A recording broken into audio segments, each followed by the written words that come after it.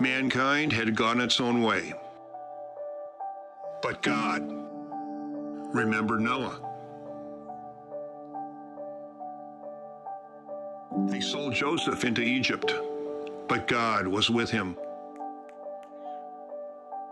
They intended to harm him, but God intended it for good. With man, this is impossible, but God can do anything. They took him down from the cross and laid him in a tomb, but God raised him from the dead.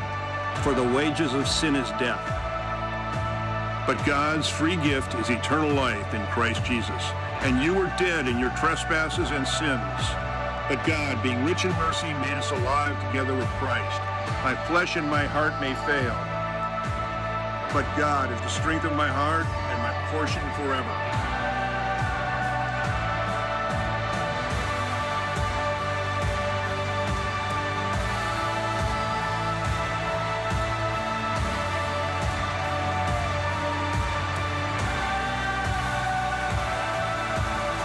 We were without hope, but God.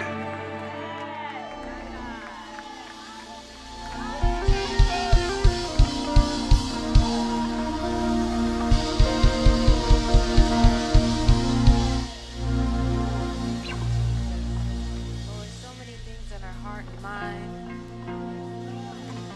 but God, you are greater than them all. Lord, in this morning, God, we just want to focus on the things that you are famous for, God. All the things that we've heard you can do. All the things that we've heard you've done for other people, God. This morning we're believing that you are going to do it for us. You're going to show up for us, God. You're going to do it in our lives, God.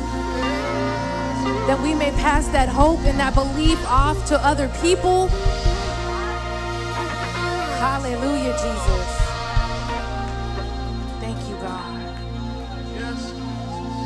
Hallelujah.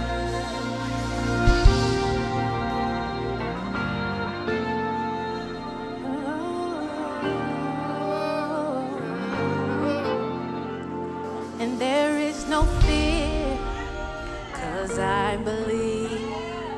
There is no doubt, 'cause I have seen your faithfulness, my fortress. Over and over, I have a hope found in your name. I have a strength found in your grace. Faithfulness, my fortress. Over and over, make way through the water. Walk me through the fire. Do what you are famous for. What you are famous for. Shut the mouth of lions. Bring dry bones to life and do what you are famous for. What you are famous for. Señor, God, I believe in you. Tu amor siento de mí, tu gran poder demuestra aquí, Espíritu ven, derrámate una y otra vez. Señor, abre hoy las aguas, cuídame las llamas y demuestra tu poder. Tu poder, caiga el enemigo, revive perdido y demuestra tu poder,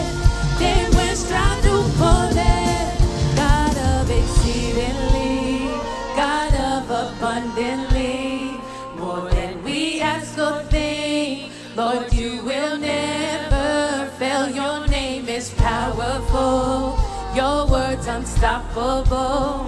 All things are possible in you.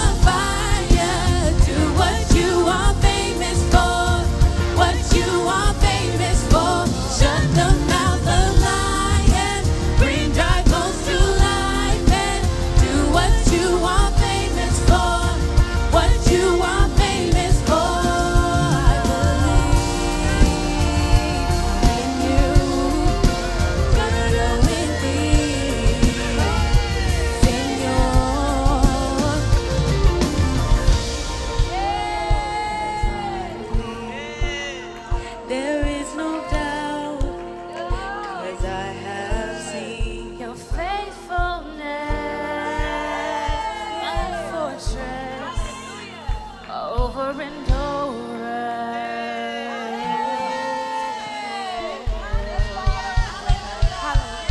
God, you are so faithful. How many of us came here this morning with a burden, or maybe your heart's been scarred, or you've just had some things you're carrying? Let's give that weight over to the Lord today. Hallelujah. Yes. Come on. Step out of the shadows, step out of the grave, break into the wild, and don't be afraid. Run into wide open spaces. Grace is waiting for you.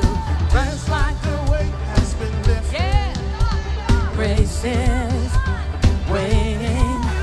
Where the Spirit of the Lord is, there is freedom. There is freedom. Where the Spirit of the Lord is, there is freedom. There is freedom. Come out of the dark, just as you are, into the fullness of His love. For the Spirit is here, let there be freedom. Let there be freedom. Come on.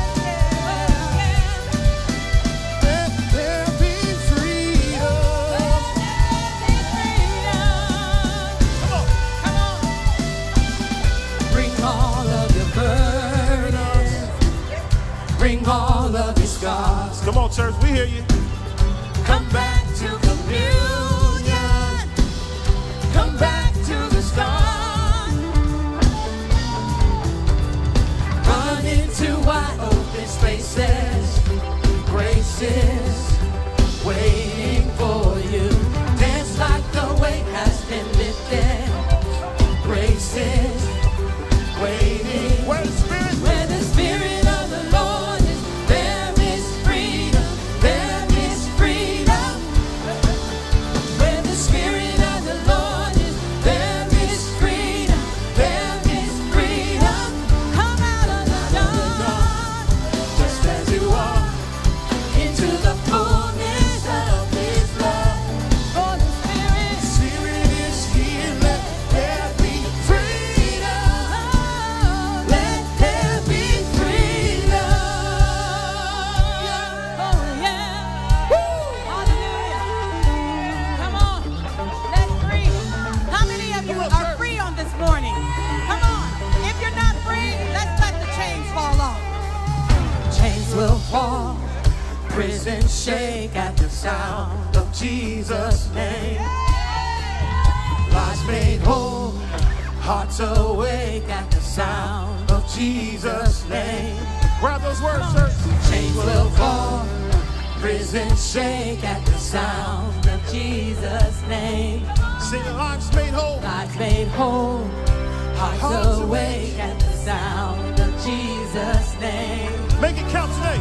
Chains will fall, prison shake at the sound of Jesus' name. Hearts made whole, hearts awake at the sound of Jesus' name. Chains will fall, prison shake at the sound of Jesus' name. Lives made whole, hearts awake at the sound of Jesus' name.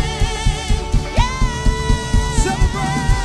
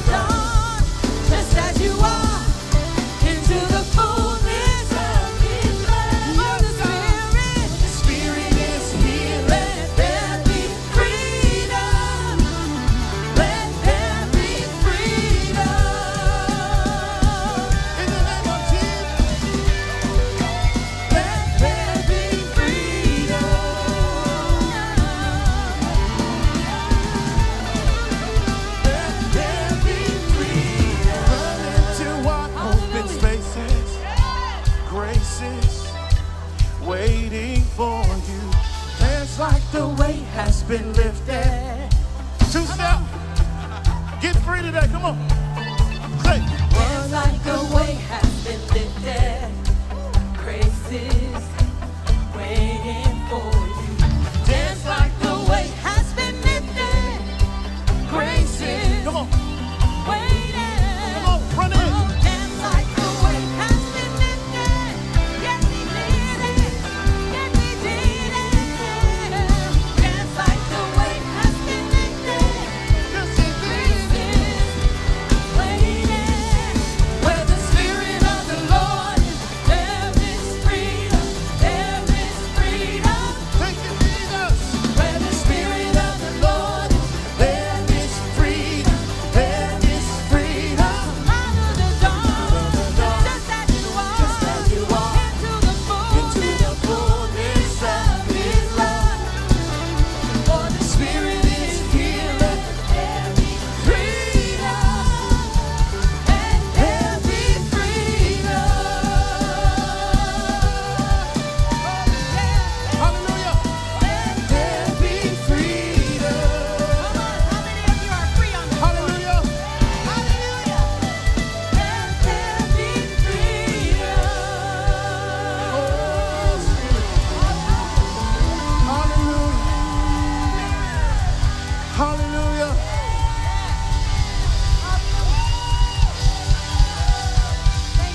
All things are possible. All things are possible, God. Yes, God. Yes, God. Our hope is in you, God. Our hope is in you. Our hope is in you, Father. Oh,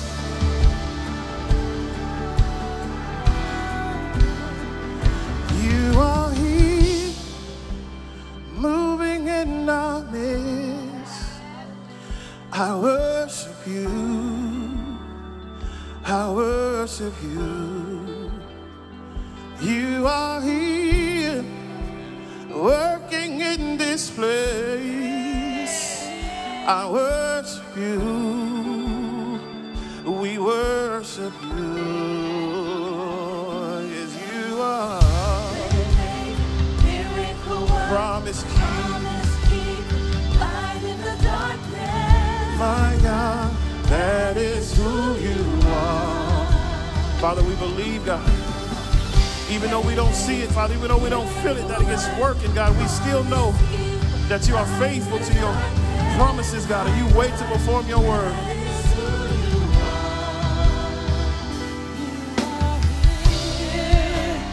Touching every heart, I worship you. Yes, God. I worship you. You are here, healing every life. I worship you. I worship you.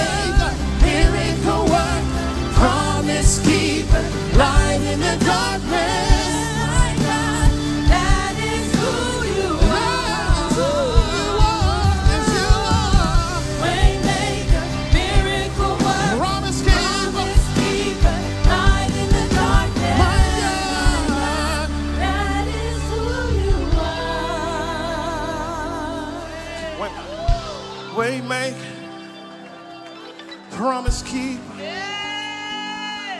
You can put your hope in him. Late in the midnight hour, put your hope in him. Don't lose hope. Don't lose hope. Don't lose hope. We believe, God, what you said, because you're the promise keeper. Can we just put those hands up all over the room, those of you watching at home? This is a time not to disengage. This is a time to receive the promise that God has for us. A promise that is beyond the Republican Party. It overrides a Democratic Party. It overrides Washington, D.C., Sacramento, California, or any other entity that tries to set itself above who he is. He's greater than the giants that you're facing. He's greater than the valley you're currently walking through. He's greater than the trouble that may be around the corner at your home. He's greater than the financial difficulty.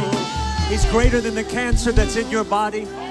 He's greater than the circumstances that you don't seem to have control of. Who is he? He's a God that doesn't slumber and he doesn't sleep. And if his eye is on the sparrow and goes to every funeral of the sparrow, he'll take care of his children. He'll take you through that water, and that water won't drown you. You're asking God, why am I in the waters? And maybe God's saying, because your enemies can't swim. Hallelujah. Thank you, Jesus. You have enemies, and they're no match to who your God is in you. So I challenge you today, all over this building and everybody home, let God rise within you. Let the creator of heaven and earth, let the one who doesn't slumber nor sleep rise within you. Let the God who puts kings up and puts them down, let him become big inside of you. Let Jesus be glorified. Let Jesus be magnified. Let the God who is powerful, almighty, all-knowing, the King of kings and the Lord of lords, don't you dare sleep on him. He's great, and he's greatly to be praised. Come on, let's sing it together. My God, that is who you are. Come on, let's sing it, choir. Way make, miracle worker, promise keeper, light in the darkness. My God, that is who you are. Say you are way maker, miracle promise keeper, light in the darkness. My God, that is who you are. Say way maker, miracle worker, promise keeper, light in the darkness. My God, that is who you are. He's great. He's great. He can do all things. And I know many of you this morning are facing a trial. You're facing adversity. I want you to know, in spite of what you're going through, God is still great. He's great. You say, well, I need him to show out in my life. Then you have to remember, greater things shall you do, because he's went to the Father. So until that greater manifests in your life, stand in faith and say, the greater is coming, because the greater lives on the inside of me. And I know my best days are out in front of me. You received that this morning? I know that you do. Thank you for being here today. Thank you for joining us, online family. Before you sit down and before you go to the refrigerator, I want you to greet somebody, and we greet you online, but you greet your neighbors in this congregation. Tell them hello, what's up, how you doing, oye, como va, however you talk. Say what's up to them. We're honored you're here today.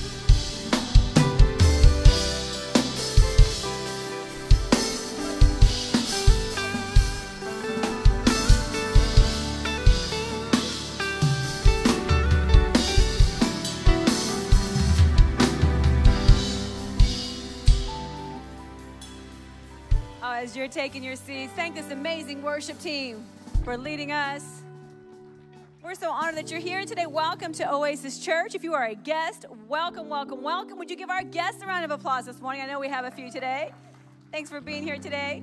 You can text 94,000 connected Oasis. We'd love to stay in touch with you, let you know what's happening all around here. We're just honored that you're here today. I do need you guys to know that I had on boots with high heels this morning. So my outfit was better than this, but my feet couldn't withstand 2 services today. So sorry. I tried for you guys to look cool. I look cool? Thank you. Thanks. You look cool. You look real cool in your white cool kicks. You all look cool. You're all amazing. We're glad you're here today. Welcome to the Oasis family. There is no substitute for getting here in person and being a part of this family. It is an amazing experience to experience Oasis. So we are so glad that you are here to experience Oasis with us today. We want to honor all of our veterans today, all those that have served. We are so blessed to be able to honor you today. We want you to enjoy this video for just a moment. If you're a veteran, we thank you for your service. Enjoy this video.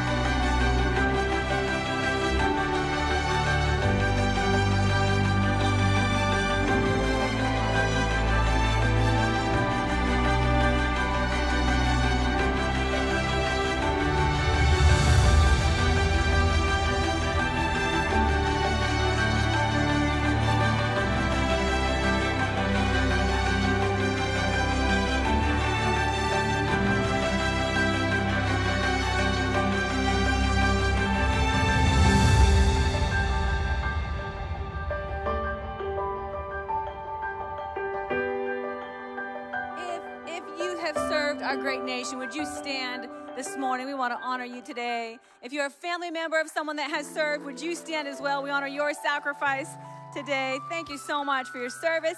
Guys, give it up. Come on. Thank you, thank you. The unsung heroes of this nation are those that serve and sacrifice, leave their families and all their comforts at home to bless and protect our country. So we're grateful for our veterans today. We honor you today. We wish we could do more. I don't even know what to say. We're just so grateful for you and your service. So thank you, thank you, thank you. We honor you today and every day. We're grateful that you're here and that you're a part of Oasis family. That's what I love about the family of God. It's made up of such incredible diversity, people from a variety of backgrounds, different job occupations. I mean, it's just amazing. You have such a variety of people in God's house, and it's an awesome place to be. So thank you for being here today. We're starting a new series today called Happy in the Holidays. And you might think it's a little early. We're not quite there yet. Why are we going holidays already? Well, we want to prepare you for the holidays. We want to get you a couple of weeks head start before holiday season kicks in so that you can be sure you stay happy in the holidays. During the holiday season, all kinds of crazy can happen, right? You see family members you don't want to see sometimes. Stuff starts to creep up, like, no, or you start spending money you don't have, and all of a sudden you feel like, I am not very happy in the holidays. So our goal for this series is to make sure you stay happy in the holidays, and we're able to walk through this season together, joy-filled, knowing that God is for us. Last week's message, if you were not here, I really want to encourage you to go to our website and watch it. Listen to it again while you're driving, however you need to do. It was a powerful message if you had ears to hear what God was speaking last Sunday. But something that Joey said last Sunday has been sticking with me all week long, and he was talking about the scripture when Jesus said that these signs will accompany those that believe, which is you and me. If we're believers in Jesus, there's signs that should accompany us and should accompany the way that we live. He said, in my name, they'll drive out demons, they'll speak in new tongues, they'll pick up snakes with their hands, and when they drink deadly poison, it will not hurt them. They'll place their hands on sick people, and they will get well. And so last week, Joey was sharing out of that scripture that should be our platform, not our plateau. As believers, we should all live from that place, that signs, wonders, and miracles follow us like that's the normal thing in a believer's life. But in church world right now, that's not the normal way. That becomes the plateau. That's where we want to get to. And so my challenge to us and to myself is to live from that platform, that I'm a person that signs, wonders, and miracles always follow me. It's not something I'm trying to work towards. It's something that I'm already at. And so as I was thinking about that this whole week long, I've been challenged in this area of realizing that the miracles that Jesus did here on this earth, he told us that he had to leave. He's got to go back to his Father. And he said, I'm going to leave you with the Holy Spirit. So you're going to have the gift of the Holy Spirit living inside of you. And he said, greater things are you going to do than he did when he was here on this earth. And so if he's giving us this promise that we're going to do greater things than he did, I mean, then it's limitless to what we can do in the name of Jesus. So you and I have the ability then to really actually believe God to do amazing things in our lives because he said he'll do greater things. So if you can kind of go through all the stories that you know about Jesus and the miracles that you know that he performed and the provision that he brought about in crazy ways when he would cast out devils and do all these things, he said you're going to do greater things than that. And so if what you're facing today is under the banner of what he's already done, then you have to know that it's a no-brainer that you can believe God for that to already be done. Because he said you're going to do even greater things than that. Think about this scripture in John chapter 14. Jesus said, I say to you, whoever believes in me will do the works I've been doing, and they will do even greater things than these because I'm going to my Father. He is empowering us to do great things. One of my favorite passages is at the end of John. It's John chapter 21. It's just kind of a random scripture, but I just love it so much. It says, Jesus did many other things as well. If every one of them were written down, I suppose not even the whole world would have enough room for the books that would be written. I love that scripture because it leaves your mind full of imagination. What else did Jesus do? We know what the word tells us that he did, but oh my gosh, what else did he do? You have to remember, Jesus rose from the dead. So if you think your problem is insurmountable, Jesus rose from the dead. But he said, you're going to do greater things than he did. So that means nothing we face is insurmountable. If he's given us this green light, you guys, in my name, you're going to do all of these things, and you're going to do greater things than I did on this earth in my name, then your problem is insurmountable. Nothing that we face works against us. Everything we face has to work for us. So I want to challenge you with that today. I've been challenging myself with that this week in different areas that I'm believing God to bring healing in certain areas and different things that I'm believing God to do. I go, okay, Jesus healed in the scriptures. I know he did that. He provided in the scriptures. I know he did that. He rose from the dead. I know he did that. The scripture says there's more things he did that we don't even know about. So then that has to become my platform. That's where I have to start from. That's not where I arrive. That's where I start from. So you and I as believers have to be people that are so filled with the Holy Spirit that we know that signs, wonders, and miracles are following us because we believe in him, and we're people that activate that faith. We don't just shy away because the culture tells us to shy away or to keep quiet or whatever. No, we are who we are, and either we are believers in Jesus and we believe his word 100%, or we don't. There's really not a middle ground in this walk with Jesus. We either believe the word of God or we don't believe the word of God. We don't pick and choose out of his word what we want to believe to be true. We believe him or we don't believe him. So I want to encourage you and I to be people that fan that flame that's already been deposited within you. There is so much greatness on the inside of each and every one of us. And it saddens my heart to walk around this city and see people that live beneath their dignity because nobody has to. Nobody has to live less than what they're called to live apart to. So many people live their lives with a cap on. And we live life under that cap, and we keep ourselves subdued, and we keep ourselves in this level of mediocrity that you're not called to live in. You and I are not meant to be mediocre people. We're meant to be world changers. We're meant to stir up some stuff. We're meant to do a whole lot of good in a whole lot of mess. And we live in a whole lot of mess, especially in the state of California. We live in a whole lot of mess right now. But you and I have the ability to be change agents. We don't have to believe what the culture tells us to believe. We don't have to believe what the media wants us to believe. We can believe what the Word of God says, and we'll believe what it says, and we'll do what it says, and signs and wonders will follow us, those that believe. Do I have any believers in the room this morning? I don't know. You're kind of quiet. You're kind of quiet. I want to encourage you guys, stir up the Holy Spirit inside of you. He's in you. Take that cap off. gosh, you just can't imagine what your life will be like. You can't imagine what your life will be like when you allow the Holy Spirit to do what he wants to do in your life. And we stop suppressing him and keeping God boxed. No, God, you're not going to operate that way in my life. No, I'm not going to do that. No, you're not going to say that through me, God. No, I'm not going to approach that person. No, I can't do that. No, I couldn't possibly go to church today. No, I can't possibly reach that person today. Stop squashing him. There's so much greatness on the inside of you, but you don't even open up the box for him to come out. It's like there's this bubbling inside of so many of you. I just sense that in my heart, that there's purpose inside of you that's trying to come out, but you're not letting it out. I don't know what you're afraid of, but you're afraid of something. But I want to challenge you today. Take the limits off of your life and watch God do amazing things. If you're tired of living mediocrity, don't live in mediocrity anymore. If you're tired of living an average life, stop living an average life. There's so much more for you and I. Signs, wonders, and miracles get to follow us. Signs, wonders, and miracles get to follow us. Look at your neighbor and say, signs, wonders, and miracles get to follow me. What's that behind me? Oh, that's just a sign, a wonder, and a miracle. Come on, you guys. You are a sign, a wonder, and a miracle. That you're alive, that you're functioning. You're a sign, you're a wonder, you're a miracle. Man, there's something powerful inside of us. And my prayer, my heart's desire for you, for me, for my family is, oh, God, would we know it? That we are amazing individuals because of Jesus Christ, that we are made in his image, that there's nothing that we cannot do. Nothing is too hard for the Lord. Nothing's too hard for him. Amen, amen, amen, amen. Amen, amen. We're so, so grateful for you. We're grateful for this amazing family. You are such giving people, you guys. I'm so amazed at what you've been able to do for the orphanage. You guys, Bishop Ansel has only been in Africa maybe a week and a half, and there's already so much work he has already started doing. Here's our graphic where we're at, you guys. We are at $148,000 raised. That is pretty amazing. You guys are amazing people. We've got a couple of photos for you to show you the progress so far. It's already literally a week and a half Bishop's been there. We're already on the ground. They're already doing demolition, tearing stuff up, taking apart buildings. It's pretty remarkable. There you go. That's where the orphanage is going to start from.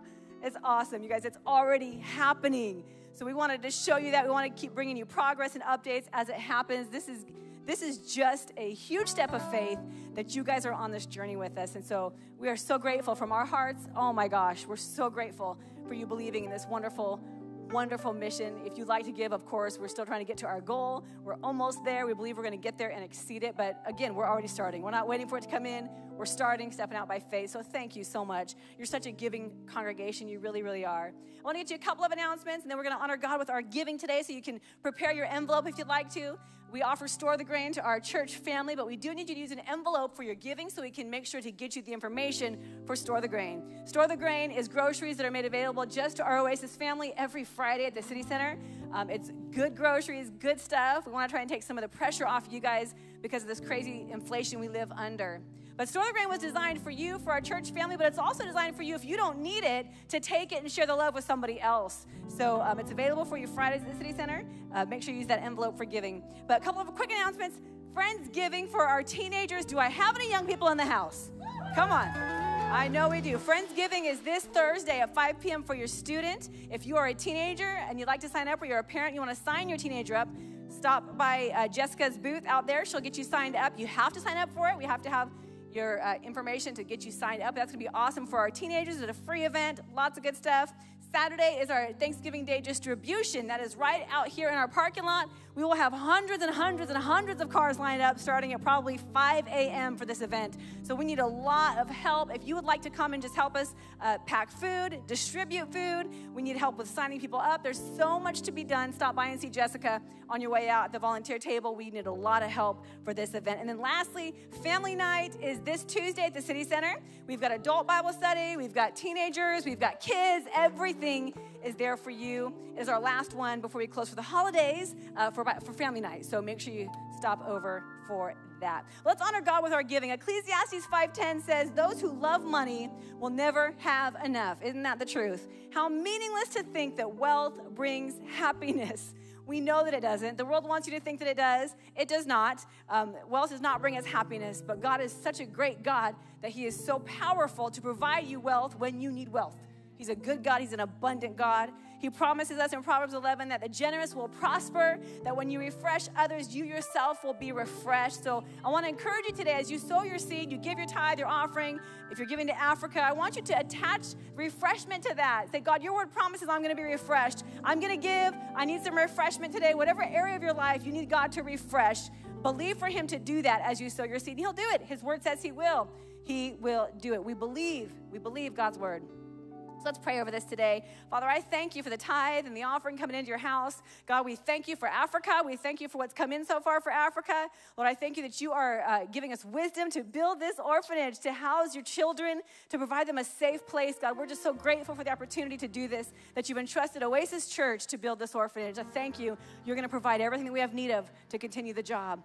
Lord, thank you for the children that are already being prepared to be a part of this great, great work. God, I just thank you for it. I thank you for each person in this room. Lord, I thank you for the sacrifice of resource that they have given for Africa. I thank you for the sacrifice of resource they give every time they give the tithe and their offering. Out of our obedience to your word, God, we give this back to you. It doesn't belong to us, and so we give it back to you. We thank you for being a God that provides every single need. You provide from your riches, your word says, not from ours. You provide from your riches, and you've got everything that we have need of. So I just pray today that everybody in this room would receive something from your riches today. In Jesus' name, amen.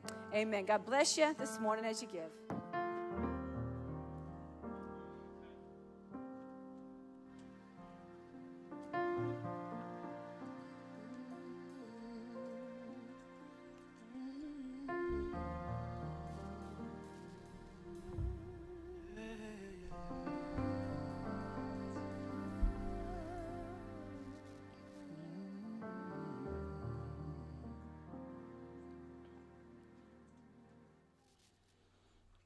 Love with no reservation. You're not looking for perfection, so there's no need in me pretending. I'll give you everything. I'll give you everything. You deserve my full attention. Nothing less than my devotion. Lord, speak to me and I will listen. And I'll give you everything. I'll give you everything. Come on, y'all.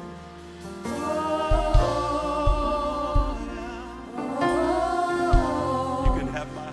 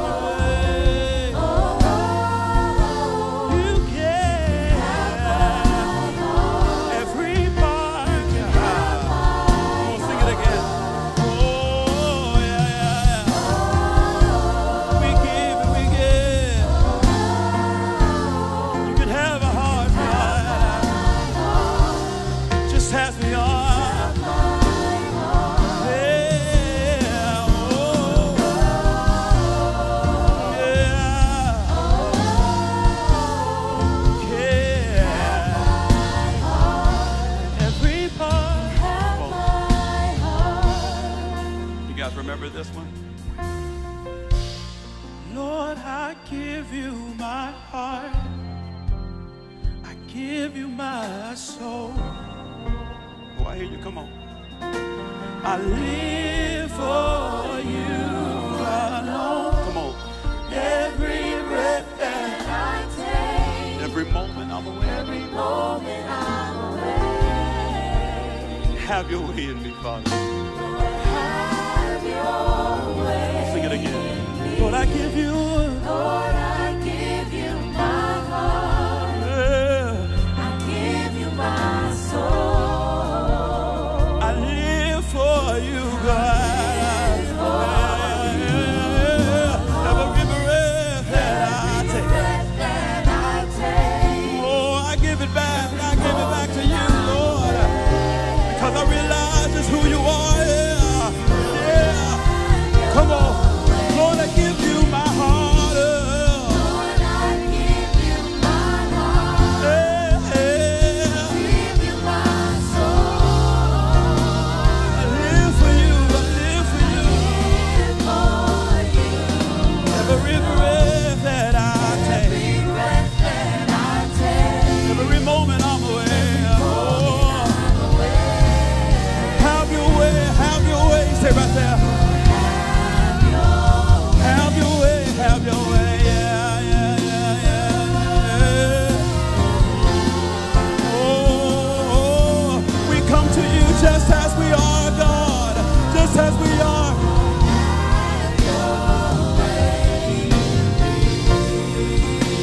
Oh, not trying to get it together, but we come to you just as we are, flaws and all, and we say, have your way, Jesus. Have your way, Jesus. You're the potter, you're the potter, you're the potter, we're the clay. Have your way, God. Hey, have your way, God. Have your way, God. Have your way, God. That's our heart's cry today, yeah.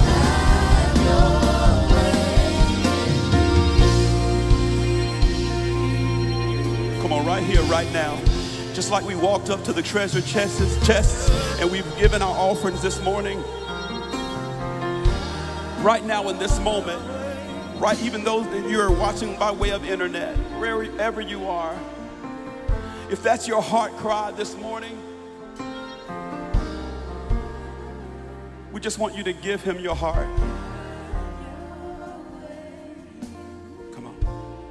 Lord, I give you my heart. I give you my soul. Come on, sing it to him. I live for you. Every breath you allow me to take, oh God. I live and breathe in you, yeah. Lord, I give you my heart. Lord, I give you my heart. Every part. Give you my soul. I live for you, God. Every breath, God. Every breath that I take, yeah. Every moment I'm awake, I say, have your way, have your way.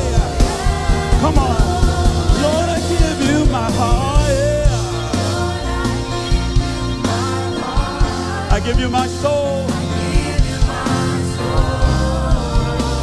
We live for you alone. Every breath that I take, every moment we'll wear. Have your way, God.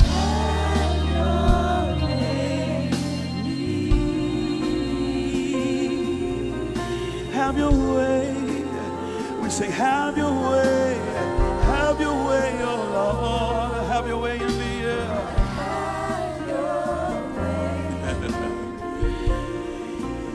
Even if we're kicking and screaming, we want what you want. We want what you want.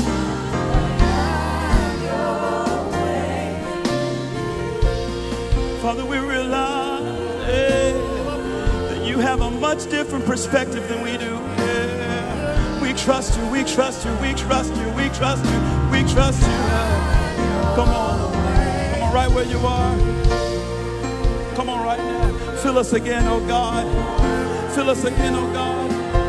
More of your power, more of your spirit, more of you, Father.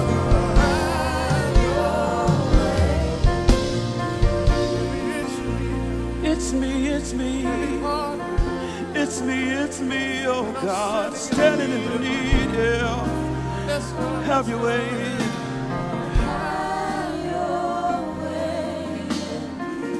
Come on, one more time. But only sing it if you mean it now.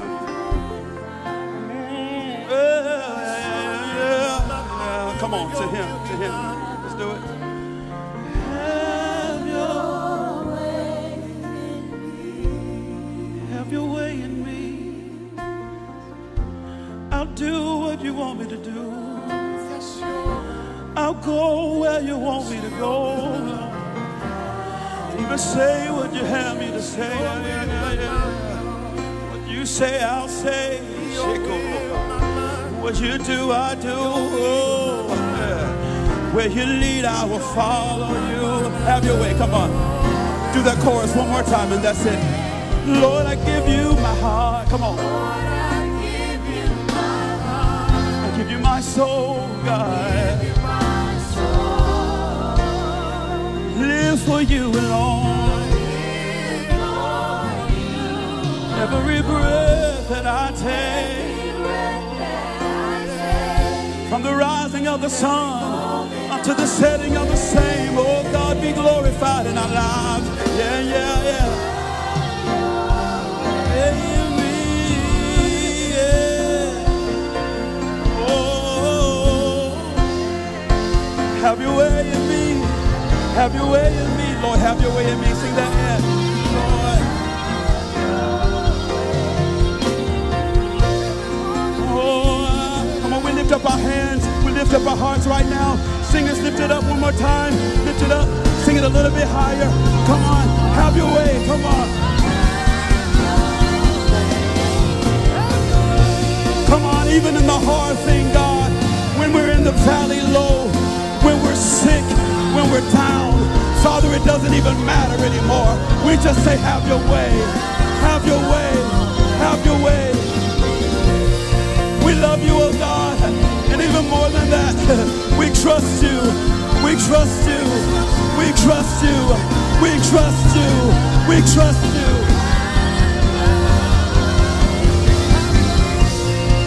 So when the lights go down and no one's around, Father, we want you to have your way. Move us out of the way. We want you to have your way.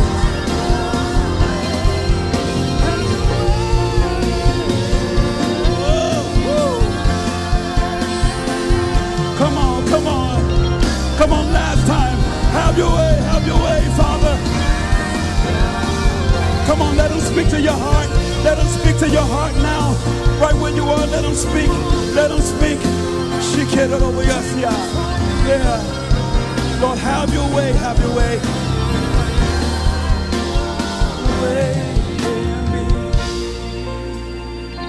Have your way, oh Lord. Have your way. Father, thank you this morning for this wonderful worship.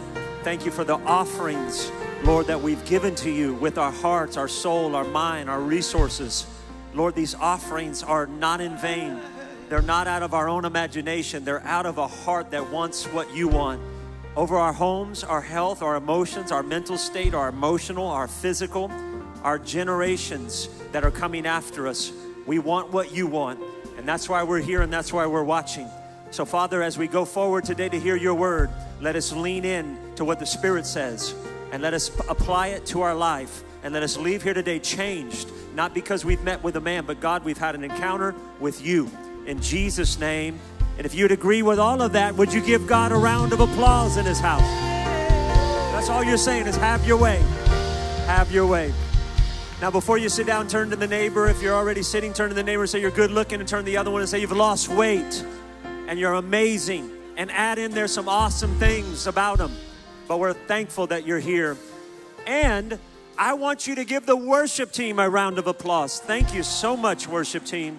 Amazing, amazing. And again, thank all of you for being here today, those of you watching and honoring God by being with us today. We hope you have a great week, but also thank you for honoring the Lord with your tithes and offerings, supporting the ministry. I do want to share and underscore what Jennifer said about this week. It's a busy week for helping people all throughout our community. Young people, if you haven't signed up yet, I want you to sign up for that wonderful thing on Thursday night. We're going to bless the students of here in the city center, our kids. We're going to give them an all courses meal, and we're going to bless their socks off.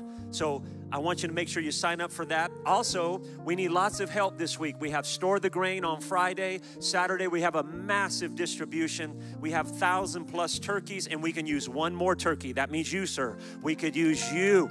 But we are giving away just blessings and blessings and blessings. I hate to use the word giving away. Nothing's free.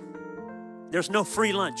We get nothing for free. We pay for everything. So it's not like we get it for free. We get nonsense. We supernaturally get stuff. We supernaturally pay for stuff. And you're supernaturally going to get involved in the stuff in Jesus' name to give it out. That's what it is. Not free. There's no free lunch. I got to stop using the dirt. It cost them. I want to go buy every car we give and say, it cost us something. So when you take it, receive it in Jesus' name. It cost a lot, but we need a lot of help for this week because it'll be a blessing. Also, if you haven't participated in Store the Grain, we really encourage you to, and here's why. Because a lot of people say, well, I'm so blessed. God's blessed me. I don't need it. But what I would encourage you with is I would encourage to share the love. Because if you've ever had a Jehovah's Witness come to your door, and I have in the past, what happens when a Jehovah's Witness came to your door? You hide. They have nothing good to give, and not in my opinion. I mean, they're selling a ticket on a plane that's absolutely full. 144,000 going to heaven. How many people live in Stockton? 300,000. You're selling a ticket that nobody can get on. We can't get on your ticket. So my point is, if that comes to my door, I'm not answering the door, or I just yell in tongues the whole time, and I open up the door, and I just speak in tongues and get them on. But my point is that, I do that. But my point is, I have done that before, actually. I'm embarrassed to tell you I did do that. But I share that to say what you can do with Operation Store the Grain. There's no free lunch. It's not free food that we're giving out. It costs us a lot. But what you could do, you can share that love. Receive the Store the Grain, and then ask the Holy Spirit who you need to bless with it. And then go to the family member, go to the neighbor, go to the coworker, and give it to them in Jesus' name. Say, hey, this is for you, and this is for you because God put you on my heart to bless you with it. And they'll say, oh, I don't need it, and just give it to them. Use what you have to see what God can do in that life. And you watch what they'll do. They'll say, hey, what church you go to? And you get to tell them, Oasis Church, you should see the pastor. Hey, he's amazing. His wife is beautiful, with or without heels. She made the brownies, and I got to tell you, you guys should get here you guys come so late, it's appalling. But we start the service like 10 of you, and then you all come in like 30 minutes in. But what you should do is get here between the services, because all the baking that Jennifer does, it gets absolutely decimated between the first and second service. And she made TKO brownies that would knock the hell out of you. They were so good. I mean, my tongue hit the back of my brain and knocked it out. It was so good. I'm like, oh my God. And they got sold out because you guys come so late, you don't get it. But that's something for you to be blessed by as well. All right, you ready for the word this morning? All two of you. The rest of you, you're in, buckle up. Psalms 146. Psalms 146. I'm going to read one verse of passage of scripture today. And I want you to lean in, stop talking to your neighbor, and I want you to lean in to what I'm going to share with you today, because I want you to get what God wants to download to us today about being happy in the holidays. We drew this picture, and Kyler made this picture and did a phenomenal job, because I think it brings us back. Yeah, they like Kyler. Santa's coming back too, I heard, Kyler. But what this picture reminds me of a day of nostalgia. It reminds me of a day that would make you smile. Now, if we had to put this picture nowadays, there would be somebody that would slam that fur coat with blood and scream at him. Somebody would steal the groceries before they got put in the car. And somebody would tell that little boy that he could be something else and go there and slice him up. The point is, we're living in a difficult time. I said that not to make you go, oh man, now I'm not thinking properly. I said that to say you can be happy in spite of what you're going through. In spite of what this world has done, what has happened, who runs the government, who runs the state, you can be happy instead of what's going on in your home, what's going on in your body. In Psalms 146, it says these words, verse 5, it tells us something amazing. Happy is he who has the God of Jacob for his help, whose hope is in the Lord his God. Can we read it together, family? Let's read it out loud. Happy is he who has the God of Jacob for his help, whose hope is in the Lord his God. I'm going to talk to you today a message called Happiness is a Choice. Happiness is a choice. I've already prayed, so let's get after it. All right, you ready? All right, give the Lord one more hand clap this morning because you need to wake up. You need to stir you up. I'm prolonging this because I want you to lean in, and I'm prolonging this topic a little bit and drawing it out somewhat because I want you to understand that happiness is a choice. The most common question that I get asked in ministry is people have asked me, well, how can I find true and lasting happiness? How can I have happiness that the world can't take it away and what comes my way can't shake my happiness? The Word of God shows us how to be happy in spite of what we're going through. So think about what I've just said, and the most common question that's asked, how can I be happy? Where can I find the happiness when I'm going through something? Battling through a loneliness of being depressed, battling through going through a divorce. How can I be happy in spite of what I'm battling with my addictions, whether it's drugs or alcohol or something else? The question about how can I have happiness when abuse has come to my body or my mind or my mental state? The question how I've been rejected by my father or by my mother. How can I truly find happiness? It pours out of the mouth of so many people that are desperately searching for hope, only for hope to elude them because I truly believe they put their happiness in the wrong things. No greater joy and achievement to find out what God wants for your life and then do that. You can stop now. Thank you, brother. I want you to think about something today because what is happiness? And I think that this is really important. And here's what I would tell you. If I'm going to define happiness for us, I would say happiness is the fragrance of an obedient life. It's the fragrance of an obedient life. I say that because remember they had a song back in the day that said, ooh, that smell. Some of you old school rockers remember, ooh, that smell. And something about the smell. How about the smell that some people have? I used to travel a whole lot before I became a pastor, and I used to go and they would have me as a minister. I'd speak in churches and conventions all over different parts of America and other countries. But what I would do is most of the time, because, you know, they didn't have the resources to put you in a hotel, so you'd stay at a home, a pastor's home or somebody's home. And I would always, when I would come home, if I had put my clothes in the particular home's closet or something, when I would come home, Jennifer would always say, hey, something smells different. And that home would have a distinct smell, and I called it family smell. Every home has a distinct family smell. You cook something in your home that you and the family are used to, and somebody else comes up in that home. How many know it has a distinct smell about it? The fragrance is important when you're dealing with identity. I think that's important because most Christians are not happy because they're not operating in authority because they do not know their identity. And the fragrance of happiness is an obedient life. It's an obedient life. The fragrance that would come off of my family smell, that I find out what God wants and I do that. Jesus Christ, you have to know something about him today. He's in the happiness business. He ordained happiness by performing his first miracle, not by raising Lazarus from the dead. Not by causing the leper's skin to be smooth as baby's flesh. Not by causing the issue of blood with the woman that had been battling for many years to be healed and made whole. He performed his first miracle at the wedding feast of Canaan in Galilee. And he did it by turning the water into wine. Where my Holy Ghost winos at? Don't answer right now. But he turned the water into wine because it was a celebration of joy. It was a celebration of joy. And do you know what happened when he did it? The Pharisees, the religious stuffed shirts of their day, they got angry. They got upset because to them, Jesus performed that miracle at the wrong time. The Pharisees of your day, the stuffed shirt religious people, will always get upset with people that live in true happiness because their fragrance is out of what God wants them to do, and they do that in spite of what they go through. And the facts are in. If you're a Christian and you're not happy, you're not like Jesus. If you got a face that looks like a poison bulldog, your resting face needs to be checked, sir. You ever see somebody's resting face and it's really bad?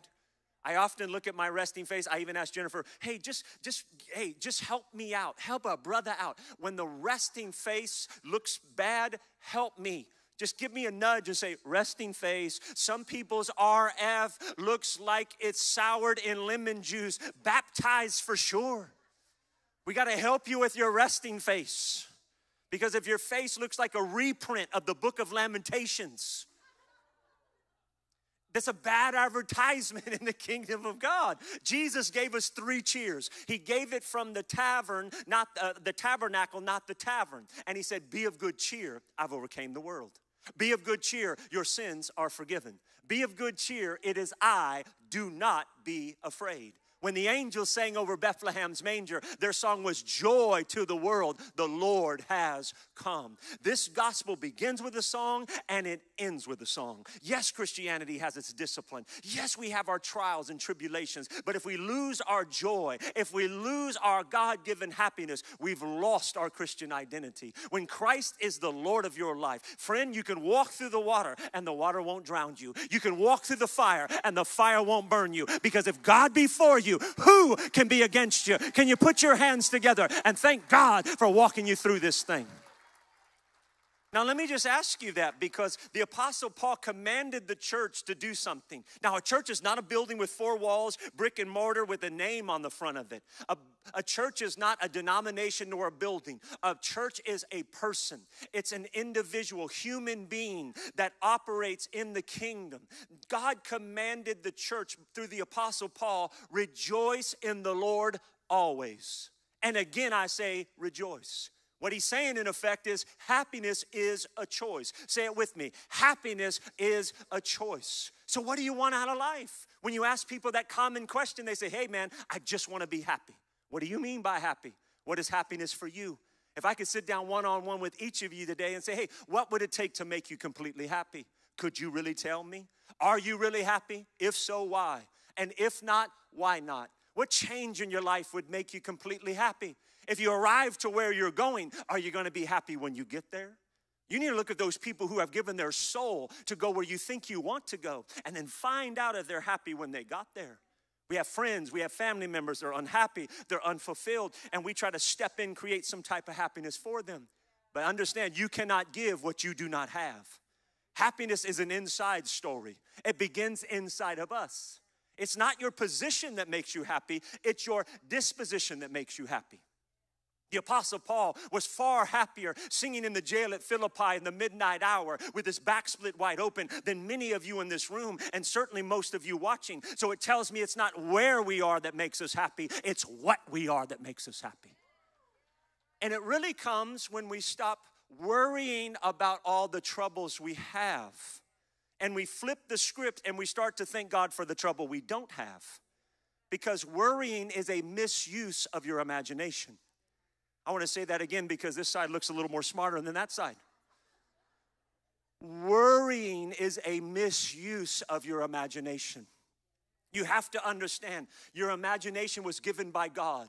It's given for you to accomplish your dreams and visions and for God to pour out His Spirit on your life. And that worry is a misuse of a God-given imagination. Imagination is like puzzle pieces that put on a canvas. And as you're building that puzzle piece, God starts to orchestrate the pieces that need to go into place. And sometimes the puzzle pieces has some things that you don't particularly like, but you can't see the whole picture being made because it's a divine puzzle from God. And that imagination that's God-driven and God-given points you to your divine destiny, and it points you to your divine destination. But when you misuse that imagination, it starts to worry. It starts to look at things or what's wrong instead of focusing on what God does right. When you misuse that imagination, the devil will put fear on you. The devil will put torment on you. The devil will put envy on you. The devil will put sarcasm on you. The devil will stop telling you what you're not and what you'll never become. And God has to scream in your ear, get out of the depth of despair and misery. Square up your shoulders. Lift your head. Live, love, and be happy. I'm the God of the universe, and I can protect you.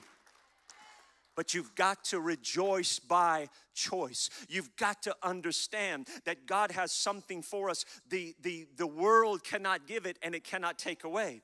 But when I say that, you have to realize there's a difference between happiness that we're talking about in the world and what God sees as happiness. Now, if I can give it to you simplistically, I would give you this definition of happiness. It comes from the Anglo-Saxon word hap, where we get chance or happenstance. So if we're talking about happiness, most of us understand happiness is based upon chance or what happens to you.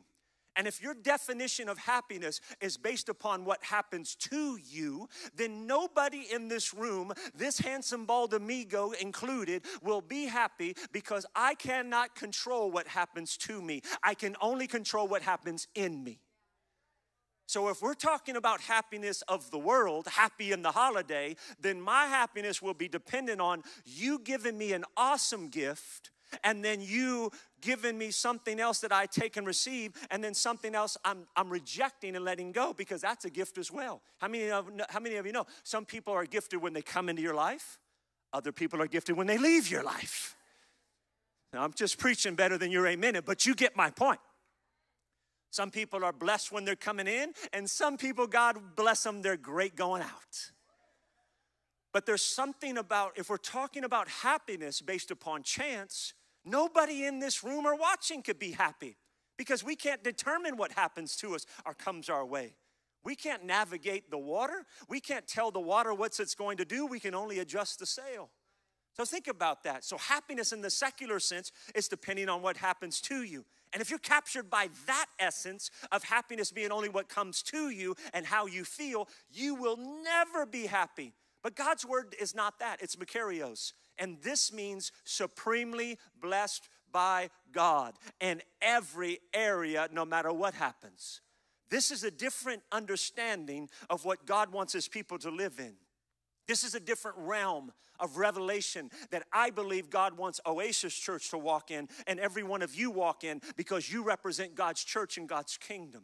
I'm telling you that because it's there through a storm of life. It's there through the pain of a divorce. It's there through difficulty and situations and circumstances that are out of your control. It endures through every agony. It endures through every bit of pain. It endures through what you're going through, because it's not a matter of what you're going through. It's a matter of what you're going to. You belong in the palace with the King.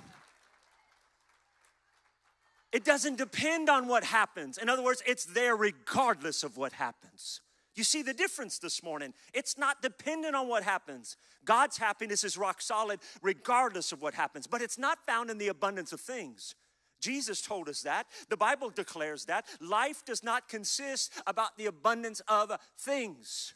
I read where one of these multi-billionaires lost like $80 billion over a stock exchange. He lost something that he was 120 billion. Now he's at 40 billion. I'm like, poor him. And he's whining about how he lost. I'm like, you got $41 billion. There's something about understanding. It's not about the abundance of things. There's a difference between making a living and having a great life. You have to know the difference between the two. And happiness is not having an untroubled life. Often we think happiness is determined whether I'm going through trouble or not. If I'm not going through trouble, I guess I'm happy. But if I'm going through trouble, I'm not going to be happy. Happiness is not a stress-free life.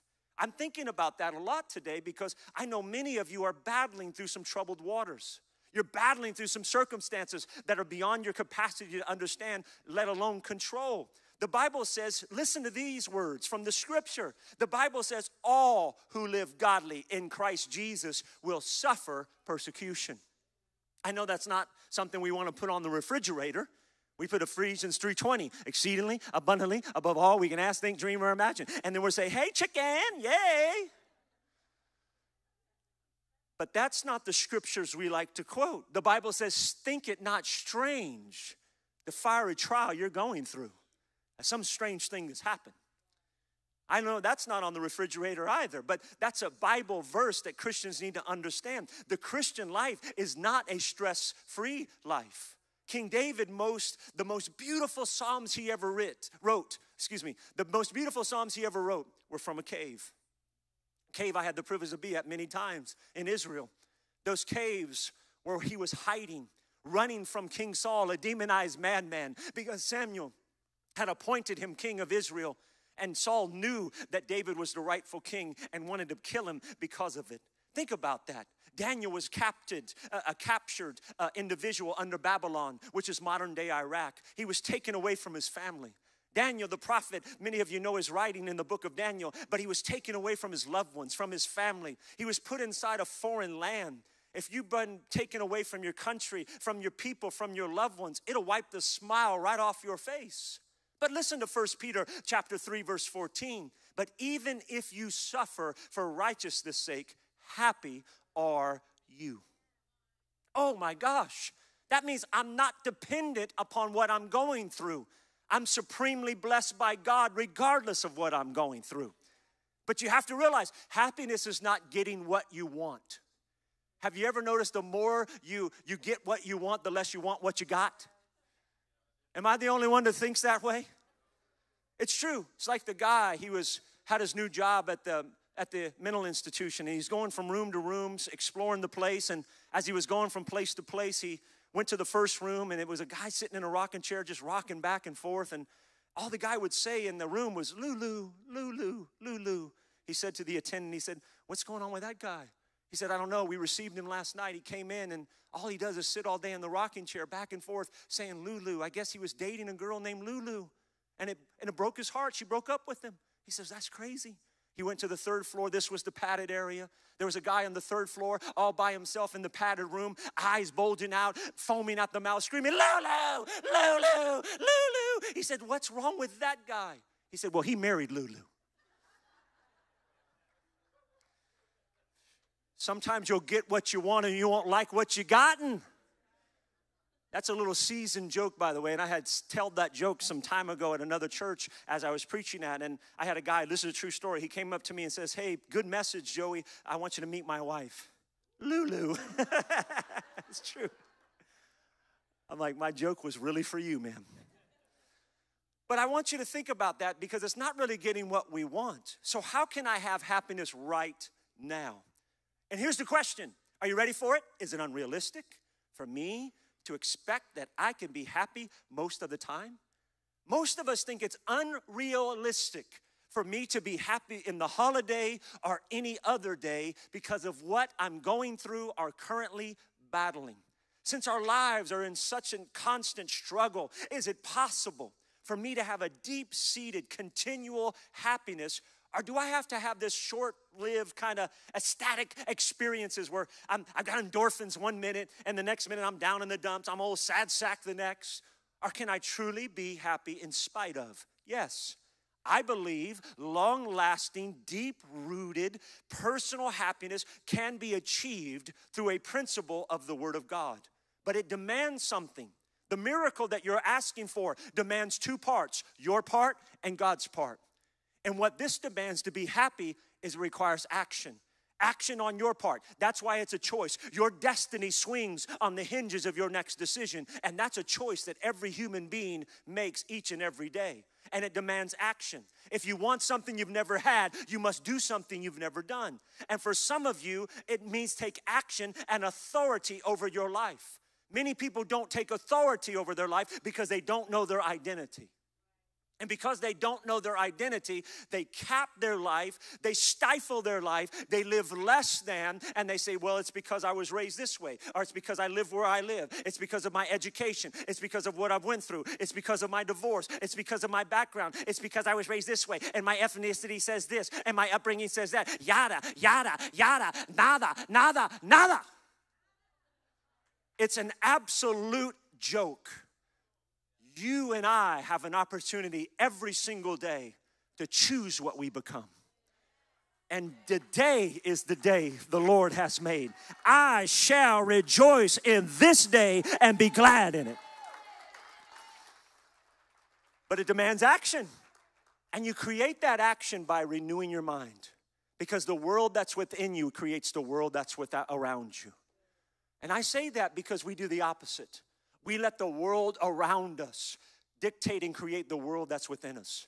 I'm talking to some of you mamas right now. I'm talking to some of you young men right now who are not on fire for God yet because you've let the world around you dictate the world that's within you. And you need to flip the script. You need to dictate to it, not let it dictate to you. You need to tell it this is where it needs to go and not let it happen the opposite way. You've got to learn to change your thinking. You change your thinking by getting a better attitude. How many know teenagers can have sometimes a nasty attitude? Any parents of teenagers, they can have a nasty attitude, and then by a flip of the switch, they can be up 1 minute and down the next. God wants his children not being up 1 minute and down the next, continually believing God at his word, trusting in him no matter what comes your way, believing the promises. Every one of them are yes and amen.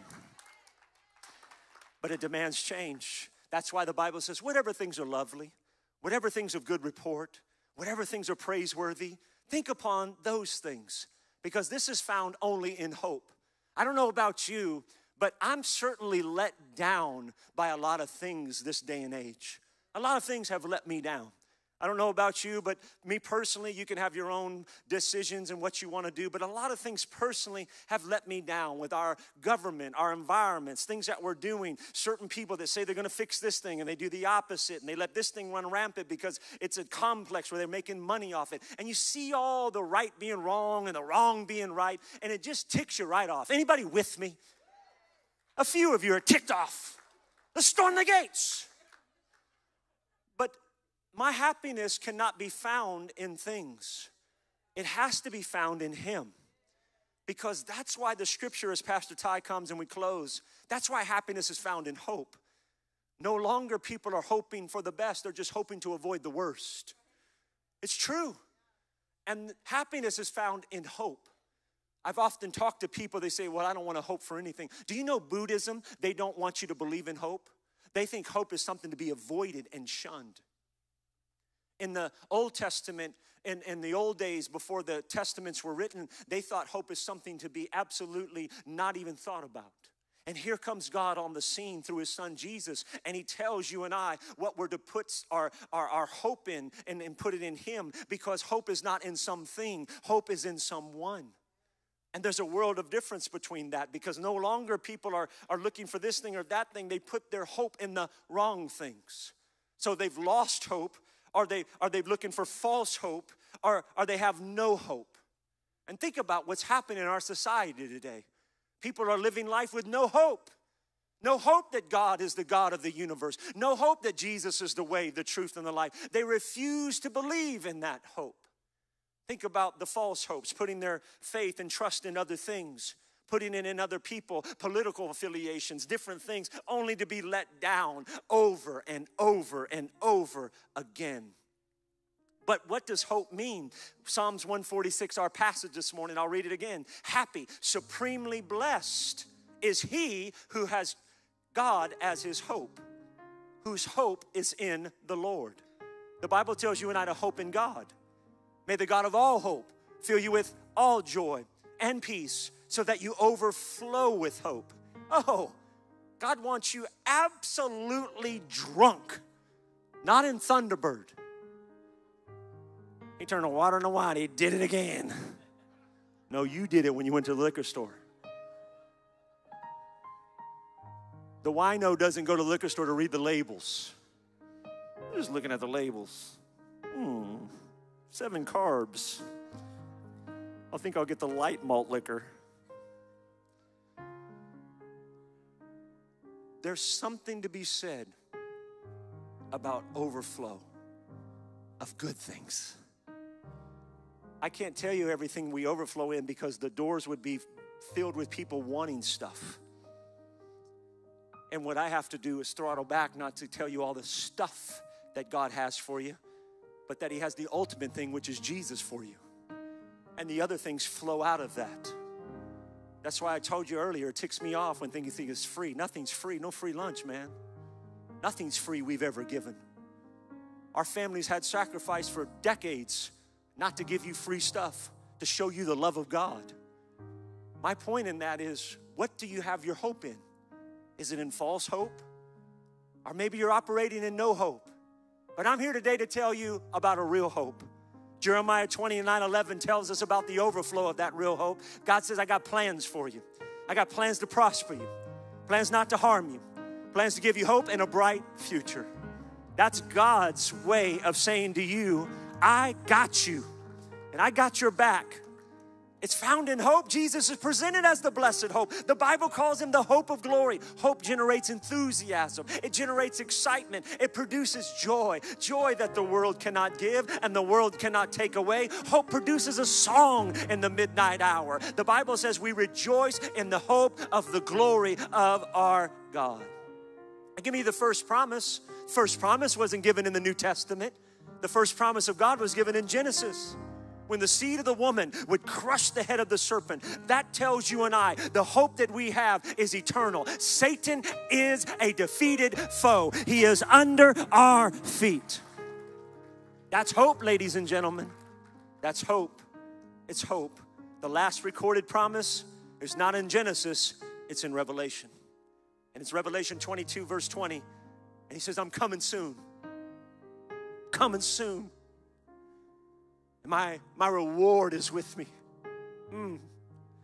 A lot of Christians are so fearful of seeing God, they reject to live a fullness of the life on this earth because they're fearful of something they don't know. You wouldn't be fearful of a loved one that you held near and dear to your heart. You'd want to desperately see them. I want to desperately see my mother who has passed away because I loved her with all my heart. I want to see my daddy again because I desperately loved him with all of my heart. I want to see them again because I love them. I want to see my children every day because I love them, even though they can be jerks. Teenagers. I want to see my beautiful wife every day because she makes me food.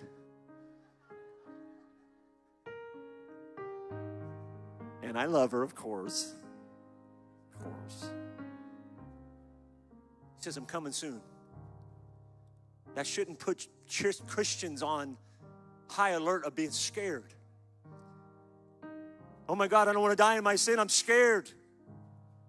Come on, you got to grow up. You got to grow up beyond that. It should put us in a wonderful awe. I want to see my dearest loved one. I want to see him, the one I love, the one I worship. The one that gave me eternal life. The one that told me when I was a young Christian, I'm never leaving you. I'm never forsaking you. The one who told me, I'll stand with you, you'll have no contenders. The one who told me I'm breaking the generational curse over you and your family. The one who told me, build me a house and honor me. I long to see him face to face. My waiting on him is not out of being fearful or thinking the world has gone to hell in a handbasket. My desperate need to see him is birthed out of love. It's birthed out of I love him. And I want to see him. And if that's not you, that's because you've got false hope. It's false hope because it's in religion. And religion says, hey, you do this, you're going to get that. You do this, you're going to get that. Or maybe you're operating in no hope. And that's why you just kind of meander through life, because you just think it's based upon what happens to you, come and go. It's karma. It's karma. I'm saying this to you. you can have real hope today. Hope that's steadfast and sure. But you'll never rise higher than the hope that's in your heart. And if you don't put Jesus at the forefront of that heart, you'll never rise higher. I think that's what Jennifer was saying earlier. That's really what she was saying to us today through the word of the Lord. You'll never rise higher. You'll be capped until you own this thing. I've been telling our staff on Tuesdays about the difference between management and ownership. That we're not to manage people. We are to own what God has instilled with us, our lives, our health, everything. We're to own that thing. In other words, we're to take ownership. Not in a negative, evil way, a way of overwhelming care. That I'm to own it. I say that to you today. Maybe it's time that you stop managing the thing and you own it. You own it. There's a sphere of influence that only you have. Only you have. So maybe it's time that you stop, well, I'm just going to manage, or I'm just going to wait for something else. And maybe you take ownership of it and say, no, God's calling me to do that. You know, you pastor people, I never will have the ability or the privilege to pastor. And the reason you don't is because you don't own it. You just manage. And the problem with managing things, when you manage, when things don't go your way, you quit. When you own something, you know there's no quitting. And see, that's the difference I feel with most people today. That you're not owning what God has given you. And you need to learn to be happy in spite of and own it. Own it. And let the Holy Spirit work through all those circumstances. And know that God is for me. He's not against me. And whatever I set out to do, whether it looks good on the forefront or looks bad on the back end, I'm going to own this thing, because if God be for me, who can be against me? You receive that word today? I know that you do. Can we stand all over the building if we're able and embodied? Nobody leaving, please, unless you got to catch an airplane or do something bad. And I know you don't want to do anything bad. So therefore, you can't leave. With your heads bowed in prayer. I want to ask you, are you here today and you're battling areas of your life where you've lost hope? Or you're currently losing hope? Is that you today? Would you just slip your hand up and say, yeah, Joey, pray for me. There's areas in my life where I've lost hope or I'm currently losing hope. Maybe it's a marriage. Maybe it's a financial situation. Maybe it's a family situation. Maybe it's a health situation. Maybe it's a situation at work. Maybe it's a situation with your mental state. It's a situation with what you're going through. You're lost hope or you're losing hope. Can I see your hand? Anybody in here? Yeah, lots of hands. Okay. I know I was onto something, because I want to infuse you today with hope that's only found in God. Real hope that's found in Him. And I want you to have that hope today by receiving everything God has for you. And if you're here today and you're not right with God, God forbid if you were to breathe your last breath and slip into eternity and you were to see Jesus, it doesn't need to be, oh me. It needs to be, oh my. Oh my. I'm home. Well done, not undone. And today is your day for you to get prepared to see Him. Not in an angry way or a vengeful way or a way you'll die in your sin. No. Get out of that mindset. Make a choice. Long to see Him. I believe every believer that walks with Jesus for any length of time, consecutively and consistently, should have such a deep hunger to reach souls, especially in these days, that it should be overwhelming. It should be overwhelming them. And if there's not an overwhelming sense for that, it's because you're lost hope in areas and you haven't owned it. And God's telling you today through this word, you need to own that thing. If God's calling you to do something, you need to do it. Find out what God wants. Go do that. You'll be successful.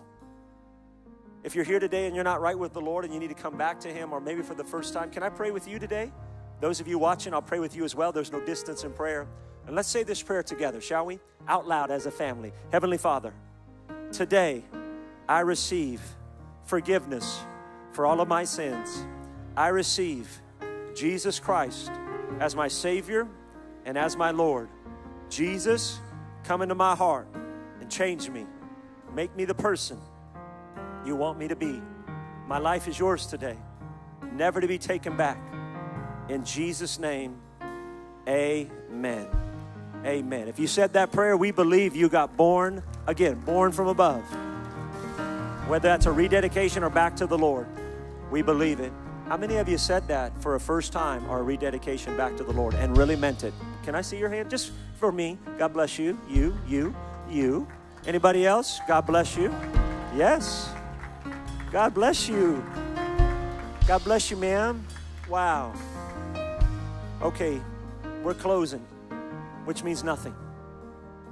No, we are closing. How many of you, and we're going to close with a dismissal if you need to go, but if you need to come, I want to open this area up for you to be infused with hope today. How many of you have lost hope in an area? Are you losing hope? Again, can I see your hand? Okay. So I'm going to ask the team to sing in a moment. And our prayer partners will be here. I'd be honored to be here with you. I don't want you to leave here today without the opportunity to be fully overflowed with Romans 15:13. Joy and hope. This is something that is essential for the days in which we're living in. If you don't own this and have this, you can't do anything else mighty in the kingdom of God or in your own home. So I say this to you today, all of you that are here. You need to be infused with hope, supremely blessed by God in spite of what you've gone through or going through. So those of you that want that infusion of that faith and hope, may the Lord be upon us today. And we're going to close out this portion. Father, let the blessing of the Lord be upon your people. Let courage be upon them. Let joy be upon them. Let peace be upon them. Let faith be upon them. And Father, I'm praying right now that hope would overflow in them right now, even as they're watching, that overwhelming, floor them with hope right now, where they're losing hope or they've lost hope. Floor them with the hope of the Lord. In Jesus' name, amen. If you need to come forward for that, you're welcome to do it right now. If you need to go, God bless you. We'll see you again real soon. But if you need any prayer, come on forward. We'd love to pray with you.